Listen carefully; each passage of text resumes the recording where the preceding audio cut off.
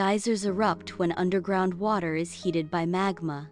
Superheated water becomes pressurized beneath the Earth's surface. Finding a weak point, pressurized water bursts upwards in a dramatic eruption of steam and boiling water. Old Faithful's regular eruptions are due to a consistent underground plumbing system. Water collects in an underground chamber and is heated by magma below. Eruptions occur when the pressure reaches a critical point, following a predictable cycle. The colorful hot springs owe their vibrant hues to thermophilic bacteria. Thermophilic bacteria thrive in extreme heat, creating vivid mats around the hot springs. Each color in the hot spring represents different species of thermophilic bacteria adapted to specific temperatures. Mud pots are formed by the mixture of acidic hot water and fine clay particles.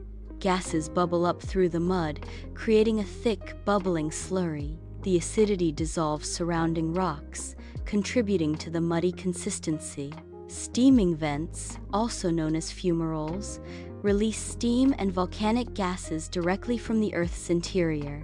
These vents are typically located near areas of recent volcanic activity, indicating ongoing geothermal processes. Fumaroles serve as surface manifestations of underlying geothermal systems, releasing pressure and heat. Certain animal species have adapted to survive in close proximity to geysers and hot springs.